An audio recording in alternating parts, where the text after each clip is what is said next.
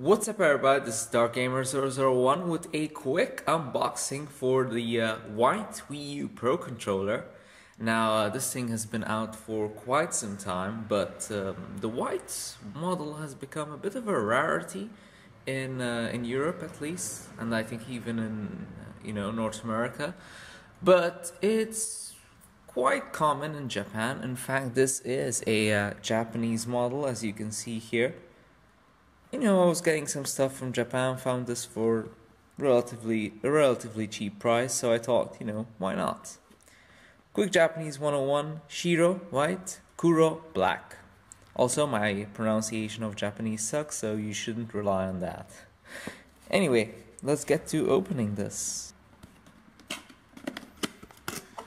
There we go. Just a bunch of instruction manuals I can't read here.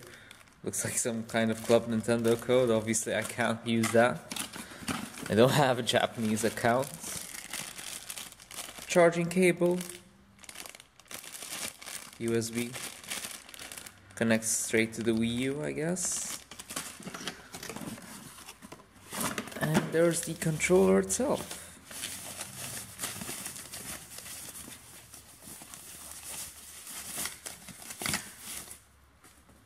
Well, there we go. Let's take a quick look. Feels really comfortable.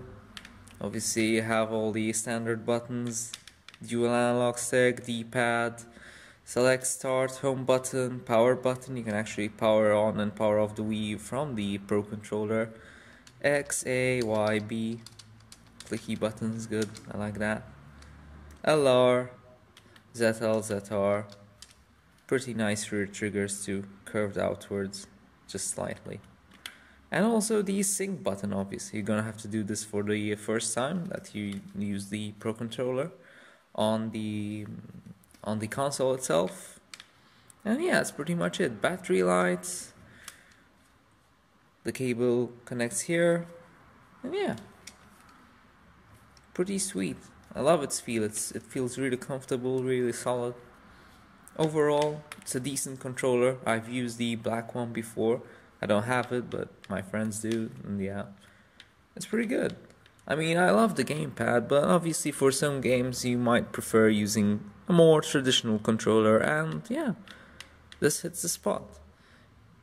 Anyway, guys, that's pretty much it for now. Thanks for watching. This is DarkGamer001, over and out.